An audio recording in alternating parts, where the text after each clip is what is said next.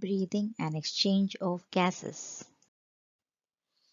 As you have read earlier, organisms utilize oxygen to break down indirectly the nutrient molecules like glucose and to derive energy to perform various activities.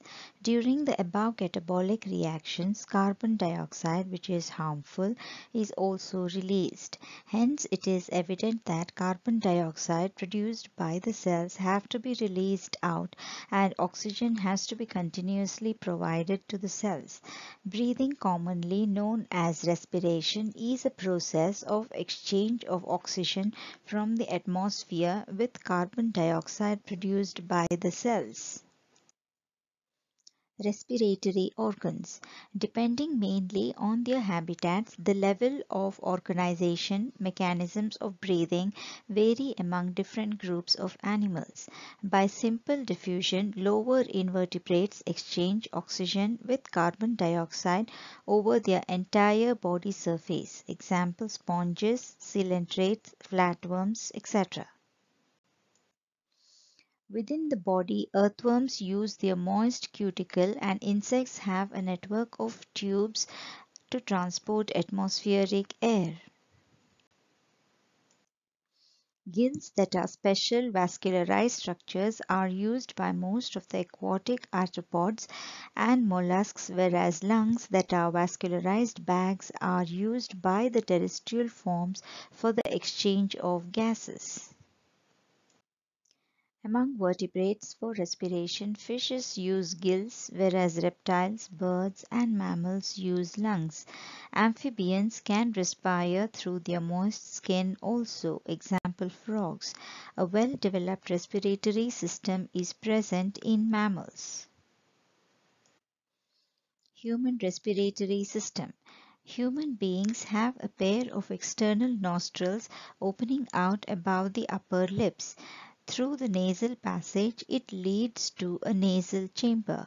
The nasal chamber opens into a portion of pharynx called nasopharynx, a common passage for food and air. Nasopharynx opens through glottis of the larynx region into the trachea.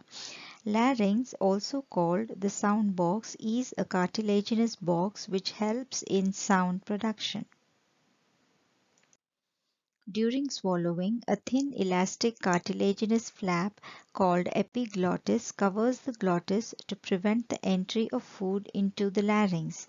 Tracheae, extending up to the mid-thoracic cavity, is a straight tube which divides at the level of fifth thoracic vertebra into the right and left primary bronchi. Each bronchi forms the secondary and tertiary bronchi and bronchioles by repeated divisions ending up in very thin terminal bronchioles. Incomplete cartilaginous rings support the tracheae, primary, secondary, and tertiary bronchi and initial bronchioles. Each terminal bronchiole gives rise to alveoli, which are a number of very thin, irregular, walled, and vascularized bag-like structures. The lungs comprise of branching network of bronchi, bronchioles, and alveoli. The two lungs of human beings are covered by a double membrane pleura with pleural fluid between them. On the lung surface, it reduces friction. The thoracic lining is in close contact with the outer pleural membrane, whereas the inner pleural membrane is in contact with the lung surface. The conducting part constitute the part starting with the external nostrils up to the terminal bronchioles, whereas the respiratory or exchange part of the respiratory system are the alveoli and their ducts. The atmospheric air is transported to the alveoli by the conducting part, which also clears it from foreign particles, humidifies, and also brings the air to body temperature. The site of actual diffusion of oxygen and carbon dioxide between blood and atmospheric air is the exchange part. The thoracic chamber is anatomically an airtight chamber where the lungs are situated.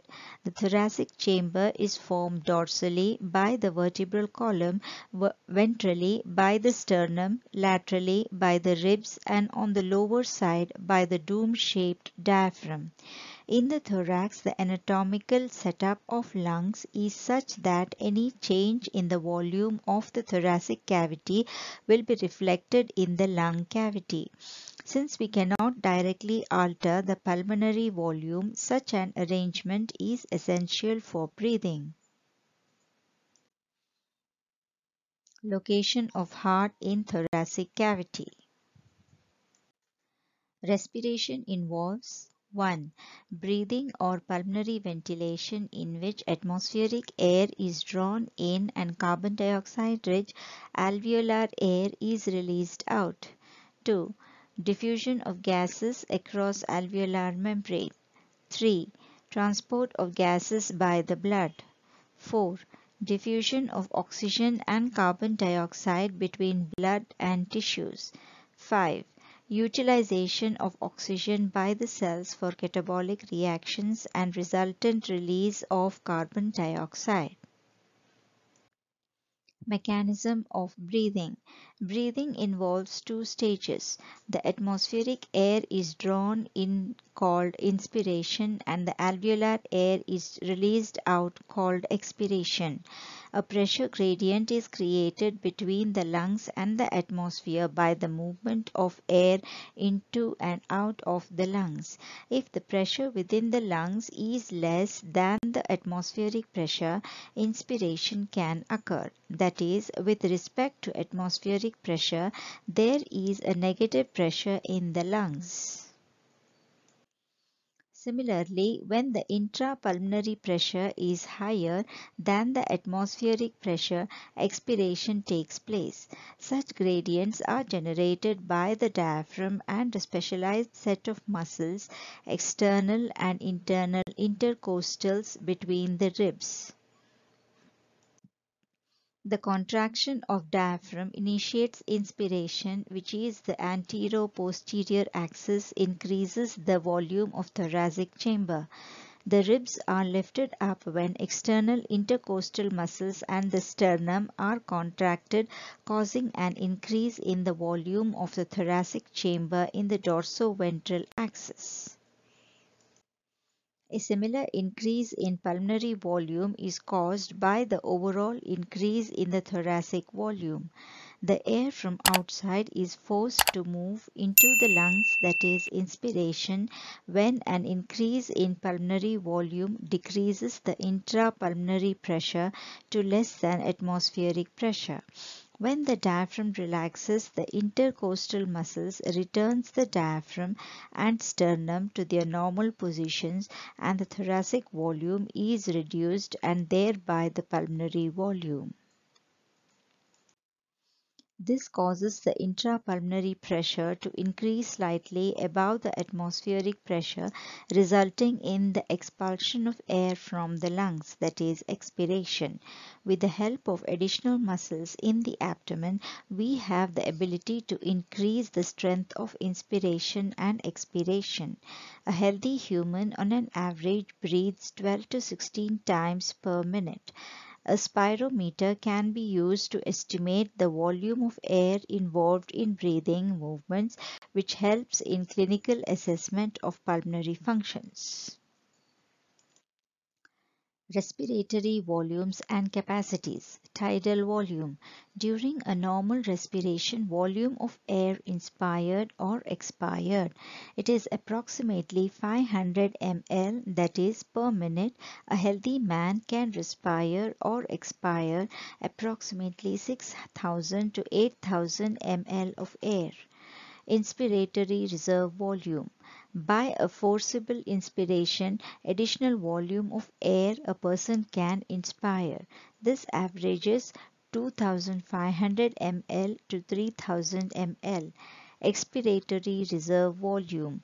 By a forcible expiration, additional volume of air a person can expire. This averages 1,000 ml to 1,100 ml. Residual volume. Even after a forcible expiration volume of air remaining in the lungs. This averages 1100 ml to 1200 ml. One can derive various pulmonary capacities by adding up a few respiratory volumes described above, which can be used in clinical diagnosis. Inspiratory capacity. After a normal expiration, total volume of air a person can inspire. This includes tidal volume and inspiratory reserve volume. Expiratory capacity. After a normal inspiration, total volume of air a person can expire. This includes tidal volume and expiratory reserve volume. Functional residual capacity. After a normal expiration, volume of air that will remain in the lungs.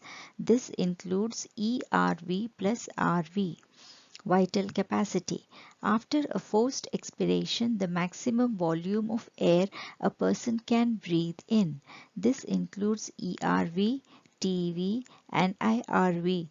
Or after a forced inspiration, the maximum volume of air a person can breathe out. Total lung capacity. At the end of a forced inspiration, total volume of air accommodated in the lungs. This indicates RV, ERV, TV, and IRV or vital capacity plus residual volume. Exchange of gases. Alveoli are the primary sites of exchange of gases. Exchange of gases between blood and tissues also occur. In these sites, oxygen and carbon dioxide are exchanged by simple diffusion, mainly based on pressure or concentration gradient. The thickness of the membranes as well as the solubility of gases involved in diffusion are also some important factors that can affect the rate of diffusion. In a mixture of gases, pressure contributed by an individual gas is called partial pressure and is represented as PO2 for oxygen and PCO2 for carbon dioxide. In the table, the data given clearly indicates a concentration gradient for oxygen from alveoli to blood and blood to tissues. Diagrammatic representation of exchange of gases at the alveolus and the body tissue with blood and transport of oxygen and carbon dioxide. Similarly, in the opposite direction, a gradient is present for carbon dioxide, that is, from tissues to blood and blood to alveoli. As the solubility of carbon dioxide is higher than that of oxygen 20 to 25 times, through the diffusion membrane, the amount of carbon dioxide that can diffuse per unit difference in partial pressure is much higher compared to that of oxygen. The three major layers the diffusion membrane is made up of are the thin squamous epithelium of alveoli, the endothelium of alveolar capillaries, and the basement substance in between them. However, much less than a millimeter is its total thickness. All the factors in our body are therefore favorable for diffusion of oxygen from alveoli to tissues and that of carbon dioxide from tissues to alveoli. Transport of gases. For oxygen and carbon dioxide, blood is the medium of transport. In the blood, about 97% of oxygen is transported by RBCs. In a dissolved state, 3% of the remaining oxygen is carried through the plasma. By RBCs, nearly 20 to 25% of carbon dioxide is transported, whereas as bicarbonate, 70% of it is carried. In a dissolved state, about 7% of carbon dioxide is carried through plasma. Transport of oxygen. In the RBCs, hemoglobin is present, which is a red-colored iron-containing pigment. In a reversible manner, oxygen can bind with hemoglobin to form oxyhemoglobin. Each molecule of hemoglobin can carry a maximum of 4 oxygen molecules. Binding of oxygen with hemoglobin is related primarily to partial pressure of oxygen. The other factors which can interfere with this binding are partial pressure of carbon dioxide, hydrogen ion concentration and temperature. When percentage saturation of hemoglobin with oxygen is plotted against the PO2, a sigmoid curve is obtained. The curve thus obtained is called the oxygen dissociation curve and is highly useful in studying the effect of factors like PCO2, H concentration, etc. on binding of O2 with hemoglobin. The factors that are favorable for the formation of oxyhemoglobin in the alveoli are high PO2, low PCO2, lesser hydrogen ion concentration and lower temperature, whereas the conditions that are favorable for dissociation of oxygen from oxyhemoglobin in the tissues are low PO2, high PCO2, high H concentration and higher temperature. This clearly indicates that in the lung surface, oxygen gets bound to hemoglobin and gets dissociated at the tissues.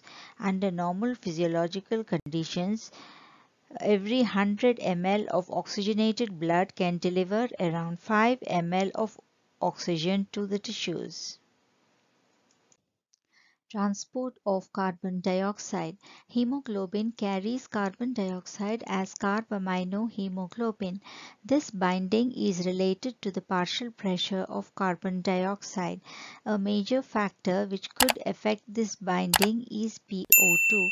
In the tissues, when PCO2 is high and PO2 is low, more binding of carbon dioxide occurs, whereas in the alveoli, when the PCO2 is low and PO2 is high, dissociation of carbon dioxide from carbaminohemoglobin takes place.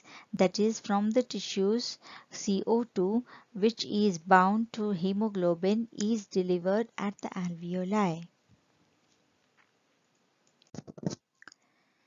A very high concentration of the enzyme carbonic anhydrase is present in RBCs, and in the plasma too minute quantities of the same is present. In both directions, this enzyme facilitates the following reaction. At the tissue side, due to catabolism, where partial pressure of carbon dioxide is high, carbon dioxide diffuses into blood and forms HCO3- and hydrogen ion. Where PCO2 is low, at the alveolar side, the reaction proceeds in the opposite direction, leading to the formation of carbon dioxide and water. Thus, at the tissue level, carbon dioxide trapped as bicarbonate and transported to the alveoli is released out as carbon dioxide. Approximately 4 ml of carbon dioxide is delivered for every 100 ml of deoxygenated blood to the alveoli. Regulation of respiration. Human beings, to suit the demands of the body tissues, have a significant ability to maintain and moderate the respiratory rhythm. This is done by the neural system. A specialized center called respiratory rhythm center, present in the medulla region of the brain, is primarily responsible for this regulation. Another center called pneumotaxic center, present in the pons region of the brain, can moderate the functions of the respiratory rhythm center. From this center, neural signal can reduce the duration of inspiration and thereby alter the respiratory rate. Adjacent to the rhythm center, a chemosensitive area is situated, which is highly sensitive to carbon dioxide and hydrogen ions.